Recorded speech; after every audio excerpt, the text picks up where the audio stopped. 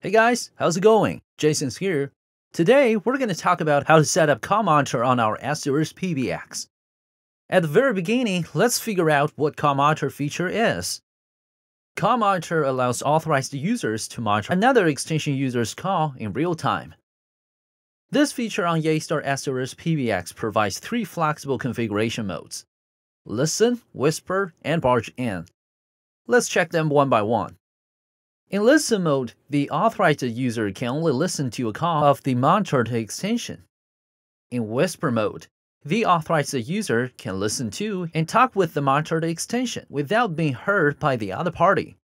While in Barge-in mode, the authorized user can join the call. You can enable any mode according to your own needs. Each monitor mode has a unique feature code.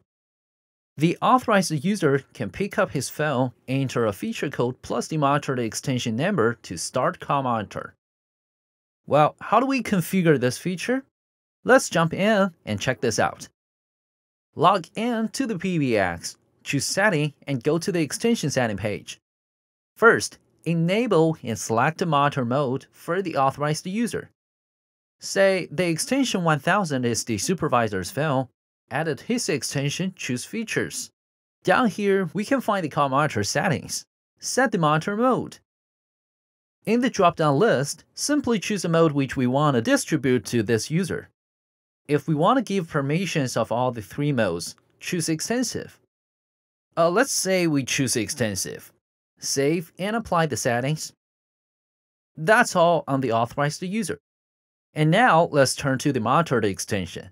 Say the extension 1001. Edit the extension.